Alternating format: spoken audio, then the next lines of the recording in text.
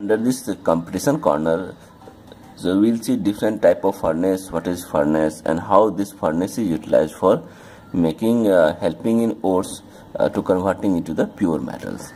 So first we will see what is the meaning of furnace. Furnace, it is a device in which high temperature is produced by burning a fuel or electricity. So here we are using fuel and electricity to get the high temperature. Okay, what is the basic principle? Basic principle is that to utilize heat efficiently, so that losses are minimum. So we have to give minimum loss of heat. Second principle is that to handle the different phase means whatever we are using the combustion material like ores in solid, liquid or gas, so which moves at different velocities for different time and temperature, such that erosion and corrosion of refractory are minimum. Actually, what is refractory? So we will see another definition.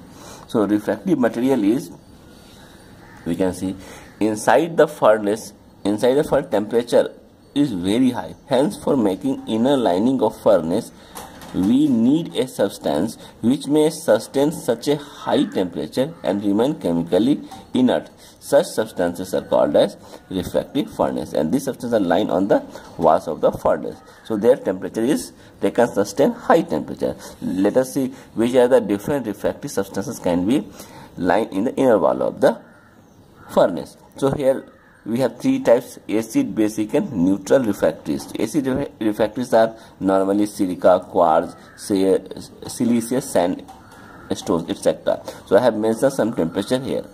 Similarly, for basic refractories, lime, dolomite, magnesite, these are, so their temperature also given, so they can sustain this much temperature.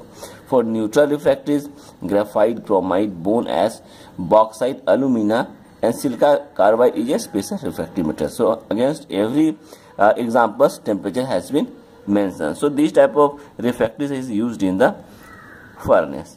Now types of furnace. Types of furnace is reverberatory furnace, blast furnace, muffle furnace, electrical furnace, induction furnace, arc furnace, resistance furnace. So we will see these one by one in a very short. So first is your reverberatory furnace. You can see here diagram. So I have drawn one diagram. So in diagram, this is your brick material, bricks. Here partition is a partition. In this partition there are three parts. One is fuel and fuel or fireplace. This is your hearth and this is your chimney. So this whole furnace is divided into three parts: fireplace, hearth and chimney. So here fuels are kept. Fuels can be fuel can be oil, natural gas or pulverized coal, anything is there. Okay, and this is your charge. Charge means it can be ores or metal, etc., anything. So there is no contact between this and this. So it is contact is on being, if you burn, this one is burning, so heat will come this side. This is your concave arc loop is there, concave arc loop. So heat will just strike this arc loop. So arc loop such that it will be reflected back. So it will reflected back. So on reflected back, this will burn. Okay, so on this will burn, then what will happen? Some gases will come out. So this whole fireplace is controlled by the vents and some control windows are there. So they will control the minimum supply of air or in absence of air. So this whole metals or charge is burned with the help of reflected heat. And this is almost 10 to 100 feet. So here you can see roasted tin stones is reduced to molten tin in this case, and galena is heated to lead oxide and lead sulfate. Copper pyrite is CuFeS2 is heated roasted to copper cuprous oxide and iron oxides. So these type of phenomena take place. We can do any other materials also. Now next furnace is our muffle furnace. So what is muffle furnace? Muffle furnace is similar like a reverberatory furnace, modified. You can see here again we have some stones, the wall is there, some fireplace is there, and this fireplace is burning, and here this is one chamber which is called as muffle. So here we are putting charge. Charge means again ores and metal, etc. So this whole furnace is surrounded by the hot gases and flames. So these hot gases and flames will burn this charge present in the muffle. So it is quite different from the muffle. So this is used for the extraction of zinc, for annealing, and gold and silver for assaying. So this is another use for the muffle furnace, used for these type of metals.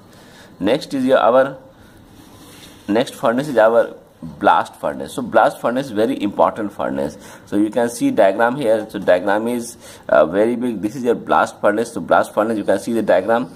Through diagram, this is almost 25 to 60 meter in height, and dimension is 14 meter height. So again, with this diagram, see here, this is your crane.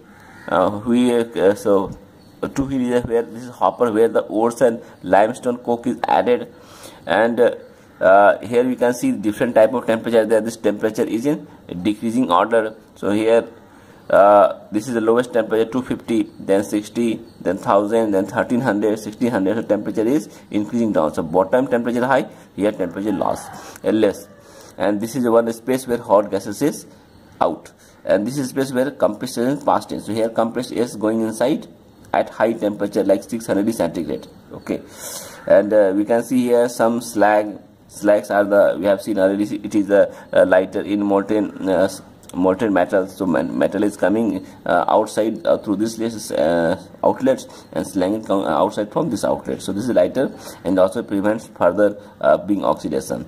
So this we will study in another topic, that is called extraction of iron. One special topic we will discuss it. This is a furnace very high height, that is 25 to 60 meter, and the diameter is 14 meters. So this is very high. In this furnace, what we are doing, why it is called blast furnace?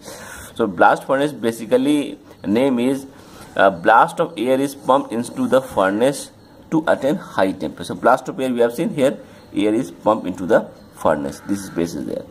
Again, it is used for the reduction of iron oxides normally into iron, and copper minerals into copper. Normally we are taking this two for the blast furnace. So what is slag? Slag, it helps to protect it from reaction with the incoming air, and it prevents it to bring the temperature, it to bring furnace reoxidized. It helps to protect it from reactions with the incoming airs, and it prevents it to being reoxidized. This is the temperature of the furnace, which is decreasing order. So this is the function of slag, and this is the reduction of iron oxides.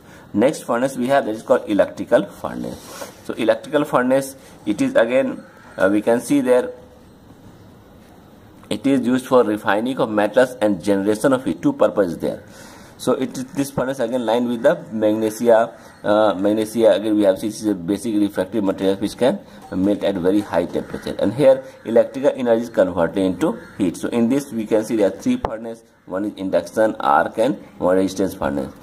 Induction furnace charge again same metals and ores which is lying inside the furnace bed, and that constitute the secondary coil of the induction. Secondary coil is the part of the induction in which the charge is kept inside, and again after passing this induced current into the secondary coil, induced current is produced. Due to that induced current, it will heat up the material, means the charge present inside the secondary coil in induction furnace. So due to that induction current, heat is generated up inside the in the charge. Next is arc. It is heat is produced. How heat is produced? Heat is produced by striking an arc between electrodes. So two electrodes or charge and the electrodes. The temperature may rise more than the 300 degrees centigrade. So this is the highest temperature in all the furnace. So this is the one space, is a chamber in which charge is there, and two electrodes they will stack each other, or they can stack with the charge, and heat is generated, and this will get melted. So again resistance furnace, in this heat generated due to the high resistance in the electric circuit, or in some cases charge act as a resistance, or body of furnace is made up of high resistance materials, so that the rods of poorly conducting materials are embedded into the charge. So this is heat is generated due to the resistance present in the charge. So these are the some of the furnace which is used in the electrical refining of metal.